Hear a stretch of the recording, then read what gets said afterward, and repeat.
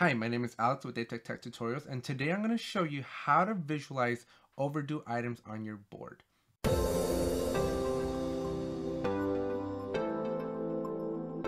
If you haven't already, please make sure you subscribe to the channel, drop a like if you get value out of this video, and if you have any questions, comments, or concerns, please let me know in the comment section below. Let's jump into Jira and let's walk you through the steps to basically utilize this functionality. So as a preview, we're going to be color coding our dashboard, our active sprint board with a red color if our due date is greater than now. So essentially, if our due date is in the past, which this is what it signifies by the due is less than now, then that means that this issue is late. And so to be able to take advantage of this, we have to do a couple of things. Out of the box, your project is not going to have due dates.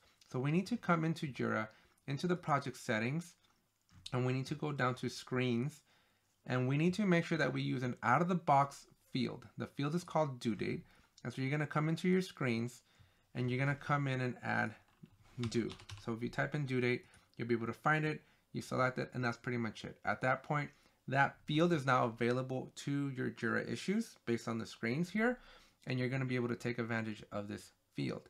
Now, please do keep in mind that I'm not a big proponent of this. I'm not a big proponent of putting due dates in your issues, because from an agile perspective, the end of your sprint is your due date, and your team should have the autonomy to essentially set that due date to be that end of that sprint, and they have the creative freedom to basically get their stuff done as long as they meet their deadline. So that goes a lot with trust, a lot with just the self-organizing value of Scrum.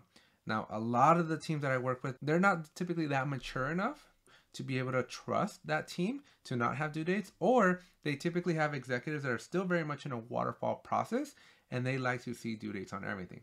So if you're in that camp, this video is for you, because I'm going to show you how to do and how to illustrate those overdue items. But hopefully, keeping my fingers crossed, you all don't have to take advantage of this video, because you really should not be using due dates in Jira, because again, it goes against the principles of Agile, in my opinion. All right, so now that we have that, now that we've added it in, all you got to do now is take advantage of the fact that you have the due date. So the easiest way here is you're going to open an issue up, and you're going to come and you'll see that there's a due date field. Sometimes it's hidden under more fields, so you'll have to expand more fields, and you'll come down and find that due date. In this particular case, I'm going to go find a due date from like last week, because I am really overdue here. Now you are seeing the colors already because I already have the answer built in, but I'm going to show you how to do a couple of things. And so the next thing I'm going to show you is there's a due date that you can visualize in your card. This is not out of the box. So I'm going to show you how to illustrate and visualize that due date in the card, and then I'm going to show you how to make the color red. So both of those things we're going to do in the board settings. So you're going to come up here to the ellipses, go to board settings, and then we're going to come down. First, we're going to come to card layout, and you're going to find this little chart, and then it has state, or it'll have something in here. You're going to click in here. You're going to come down to the D's, and you're going to find due date. Once you find due date, you will click add, and that'll essentially add the due date. Now you want to add it mainly to the active sprint, but feel free to add it to the backlog and the active sprint. You're going to need it basically in both places for the full effect, but you really only need it in the active sprint for this demo. So once you have it down here, and the way to get it down here, you have to click add. It'll bring it down here, and now you're ready to do the color. So in the color, all you got to do is come here, do your color based on, and select queries. And from your queries, the red will be the first option. So we'll come in here, make sure red's your color, and then you're going to put in the JQL. And so the JQL is due less than now. And so when you hit update on that, it'll save it. And now when I go back to my board, any issue that's due date is in the past, it will color code it red.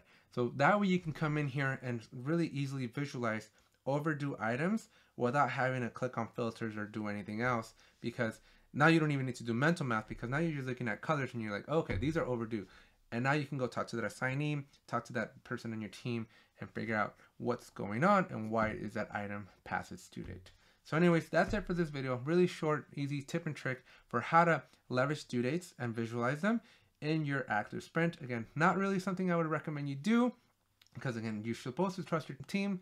You're supposed to enable them and empower them to be responsible and to get their stuff done within the sprint. But if you're working in a team that absolutely relies on due dates, I hope you enjoy this tip, because I've worked with many teams that have found it very beneficial, and hopefully you do too. And if you do, make sure you drop a like and make sure you subscribe to the channel, because it really does help the channel grow. And if you have any questions, comments, or concerns, let me know in the comment section below. Thanks, and I'll see you in the next one.